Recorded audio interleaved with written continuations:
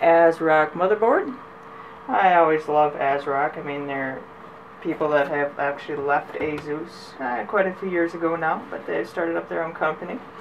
And I've never had any problems with these so far. They've all been great, awesome features for the price. But this model in particular is the FM2A85X Extreme4-M.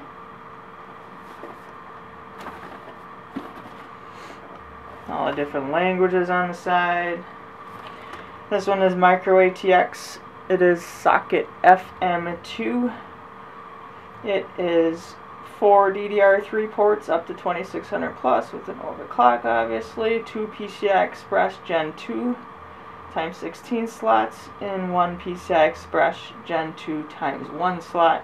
1 PCI slot, 7.1 channel integrated audio. 7 serial ATA 3 ports, 1 eSATA port, 4 USB 3s, and 10 USB 2s. And on the back, they just go over all their great stuff they got, which you would typically find.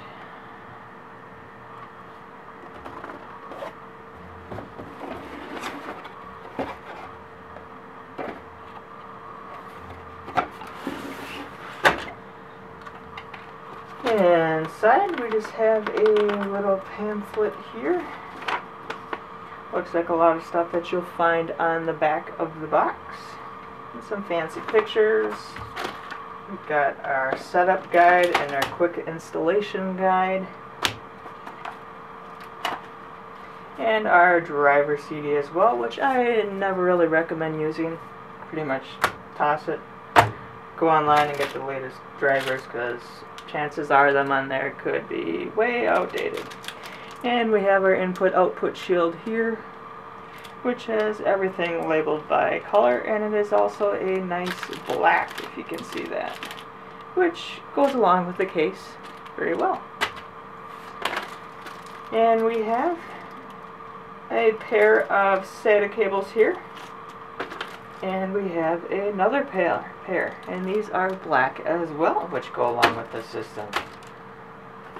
Even the power supply is black. Put that up here. Get her out.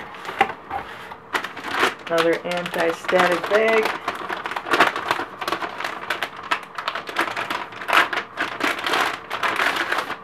Slide it on out, and here we have the motherboard sit in a nice foam insert here.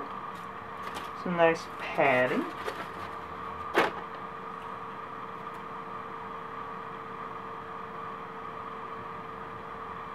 And there it is, the ASRock FM2A85X Extreme4-M.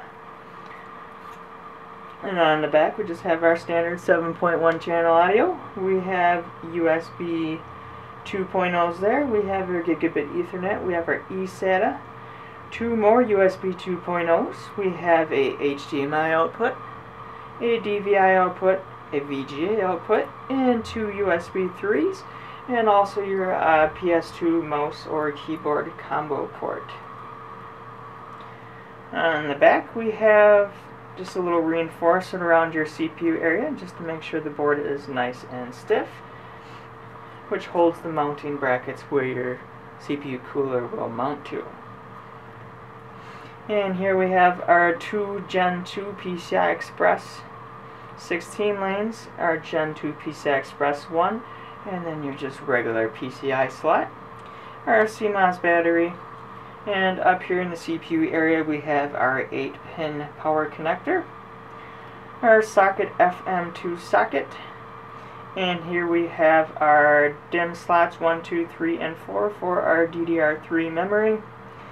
On the side here we have our standard 24-pin ATX connector, and down here we have our 7 SATA 3 ports, which is one thing that is actually nice about AMD, is you get more SATA 3 ports versus an Intel board, which is actually natively supported by Intel. I believe so anyways. Our HD audio connector, which goes to the top of the case, would connect right there.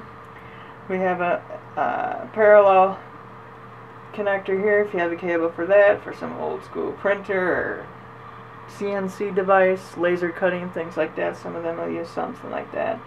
And we have USB headers here, USB 2.0. Here we have a USB 3.0 header. And then up on top, which is kind of neat, we have two CPU fan headers. We have a 4-pin fan 1 and a 4-pin fan 2 header. Excuse me, that is a 3-pin. 4-pin fan 1 and 3-pin fan 2. Like if you have like a all-in-one unit or something that has two fans, 120mm radiator, you can actually plug both fans in separately,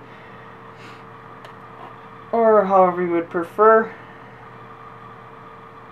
We also have a chassis fan up here in the top left of the board. And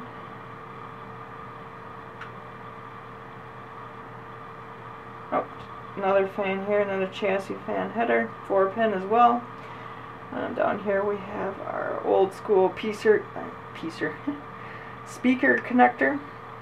You can listen to your beep codes for diagnostics, as this board does not have any diagnostics LED panel or anything to get diagnostics codes off of.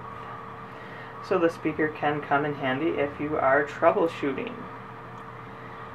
But that about covers it for the ASRock FM2A85X Extreme4-M Motherboard.